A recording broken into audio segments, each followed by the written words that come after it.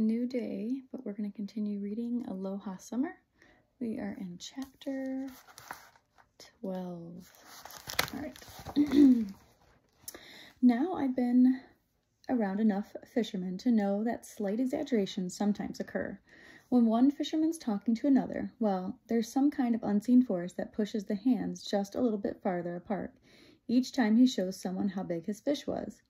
Gravity seems to increase, too, at least by a pound or so, each time the story is told.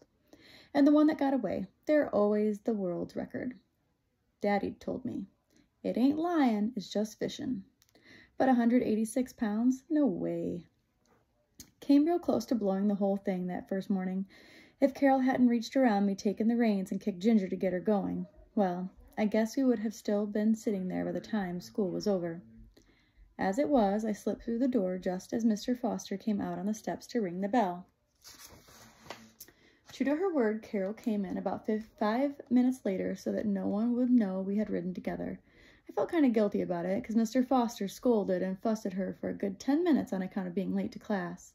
She never once said it was my fault for wanting to sit on the hill and argue with her about the size of a fish. Fact was, she never so much as looked in my directions the whole time Mr. Foster was chewing on her. Mama had fried chicken and green beans for lunch. I gobbled it down and got back to school as quick as I could. When I asked Ted Jacobs what an ahi was, he just looked at me. So figuring he didn't know the Hawaiian name, I simply asked him how big the fish were around here. Ted's nose kind of crinkled up. He rubbed the fingertips and thumbs of both hands together, then flopped his hands back and forth like he was trying to get something nasty off of them. I don't like fish, he whined. They stink.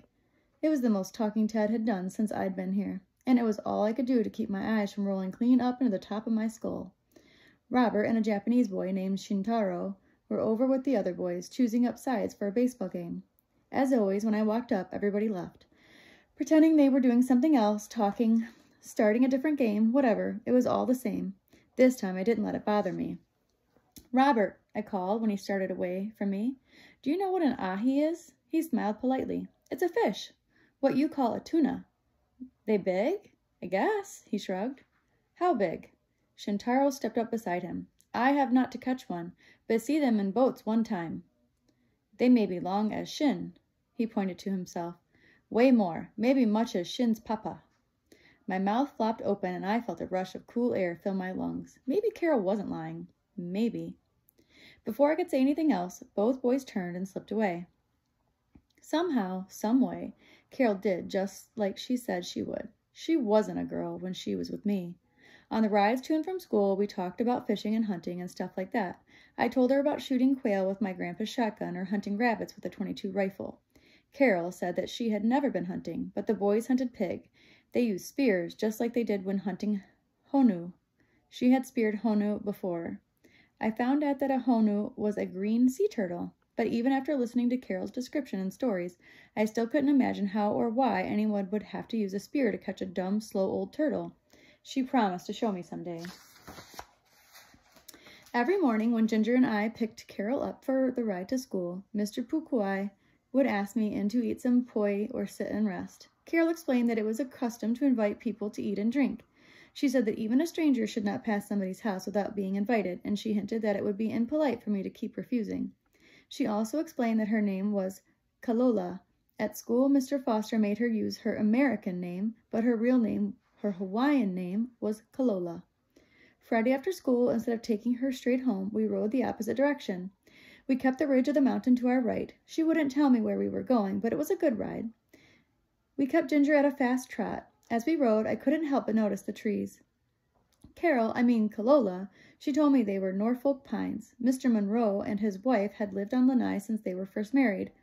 For many years, he had carried the pine seeds in his saddlebags and planted the trees.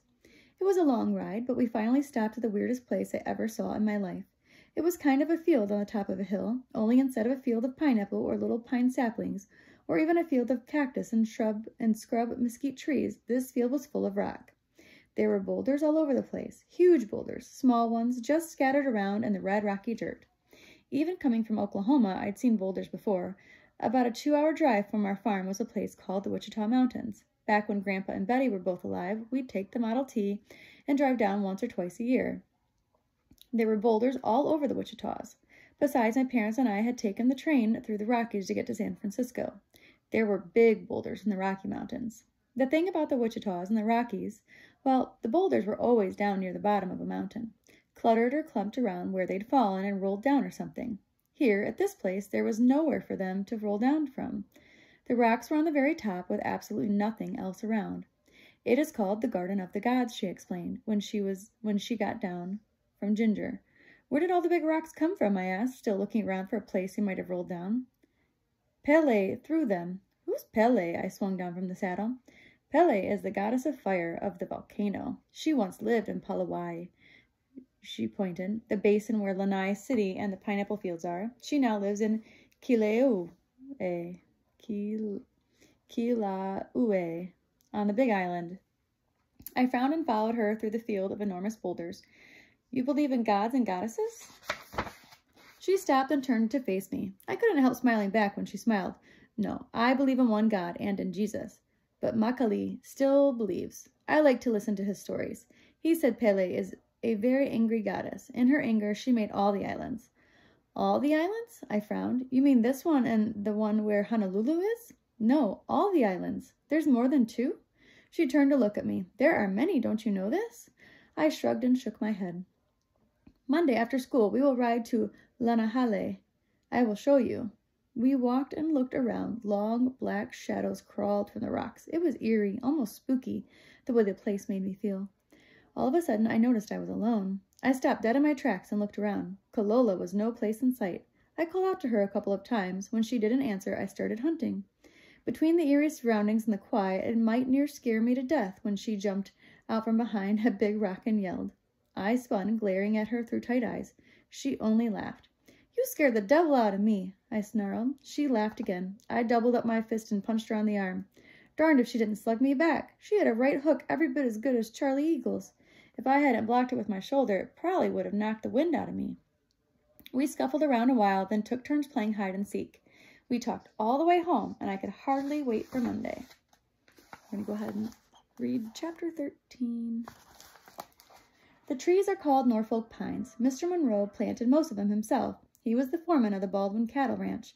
The ranch was here before Mr. Dole bought Lanai. The cattle and sheep overgraze this island, so Mr. Monroe rides around and plants trees. There's other islands all around us. I seen 'em just this afternoon. Maui is the other side of the mountain. I talked fast. Like if I slowed down, I'd forget something or not have time to get it all in. And there's a little horseshoe island called Molokini, and lots of fish live in the middle of it. Then there's a flat island, only I can't remember the name, and Hawaii must be huge, 'cause it's got mountains that are so high there's snow on them all the time. I stopped and sucked in a breath. Then I pointed out the back door. Over that way is Molokai. There's leopards there on one side of the island, so not many people go there. Only all around it is some of the best fishing in the whole entire world. Great big fish. Some are as big as Ginger. Can you imagine a fish that big? And there's boats going back and forth to Maui all the time because folks here got relatives that live over there. Besides, it's only 8 miles across the channel. Right here on this island. I had to stop again to catch my breath. I think it's leopards instead of leopards, Mama corrected when I stopped to breathe. Carmine mentioned something about a leper colony on Molokai. The people there have a bad disease, so they have to be isolated from other people. I was a bit disappointed that there weren't any leopards. One day I had hoped Carol and I could go and see one. Still, that didn't dampen my excitement. Well, anyway, I went right on. There's a place right here on Lanai called Garden of the Gods. I went there Friday. There's all these big rocks and stuff. Nothing else. No plants or grass or nothing. Just rocks. Tomorrow we're going to a place called Shipwreck Beach. It's on the far side of the island, so it might be dark before I get home. Then Wednesday, Mama was cooking fried taters and onions in the big black skillet. She stuck the scoop under the middle and turned them over. Where'd you get all this information about the other islands? She asked. Daddy stood on the other side of her. And you keep saying we. Who's this we you keep talking about? He waited a second for the sizzling sound to stop. Then he snuck him a bite from the skillet. I was just reaching from the other side to swipe some taters and onions, too. Only when Mama asked who I was getting all my information from, and Daddy heard me say we instead of I, my hand froze in mid-reach. My mouth kind of fell open. Now you've done it, I thought. Now they're going to know you've been palling around with a girl. They're going to start in on that girlfriend bit. I blinked a couple of times and got my eyes shrunk back down so they weren't as big around as the skillet. Then I cleared my throat and took a deep breath. It's a friend. I cleared my throat again. A friend from school. I'm glad you finally got a friend, Daddy said, snitching another handful from Mama's skillet. You didn't say much, but I had the feeling you weren't too happy at school. Mama shot him a look for stealing food, but I guess she caught the movement from my hand in the skillet, 'cause she turned on me. Who is this friend? She squinted at the handful of taters. What's his name? What's he like? Lucky for me, I'd already popped my stolen taters and onions in my mouth. I always reached for the crispy brown clumps that were stuck together. There's nothing tastier than fried taters and onions right out of the skillet. The time it took to keep them from burning my tongue and to get them chewed, well, it gave me time to think. Name's Kalola, I answered. I felt real sly about remembering Carol's Hawaiian name. Mama and Daddy knew that Carol was a girl's name. They probably didn't have any idea about Kalola. Kalola, Mama repeated. Strange sort of name. Where's he from? Right here. Daddy peeked around her from the other side and kind of sneered at me. Everybody's from right here. He swiped more taters and onions. I mean, where did he come from? Is he Filipino or Japanese or... Mama raised her wood turner, threatening him while her attention was on Daddy. I reached in and swiped me another brown clump. From Hawaii, from Lanai. Still munching his stolen goodies, Daddy leaned forward and propped his elbow on the edge of the stove. He rested his cheek against his fist. Thought most of the Hawaiians lived on the other side of the island, he frowned. They even have their own school over in a little place called Keomuku. I didn't know there were any Hawaiians over on this side of Lanai. Oh, sure, I said. A sharp, crusty tater edge jabbed against the side of my throat when I swallowed. Remember that little girl who gave me the horse? She lives over here, remember? The Pukuais. Daddy's frown grew deeper. I remember meeting the old man the day Paul Jacobs took me down there with him to see if he wanted to sell his place. Don't remember stopping at any other place on this side of the island. Remembering this, his brow was really scrunched down now. Don't recall seeing any boy, though. Just that girl. They related? Yeah, I guess you could say that. Well, where's the house? It was Daddy's hungry as a mama who saved me. So far, I managed to answer all his questions without really lying to him. Now I was stuck. Only when Daddy reached for another handful of tater and onions, Mama had had enough. She whopped the back of his hand with her wood turner. Then, sure he was out of her skillet, she turned on me. That's enough, both of you. We'll not have any for supper if you two keep snitching all the food. Now both of you, scat. I scurried out on the front porch. That was a close call. I figured Daddy would sit down on the couch and listen to the radio until supper was ready. He didn't. He followed me out onto the porch.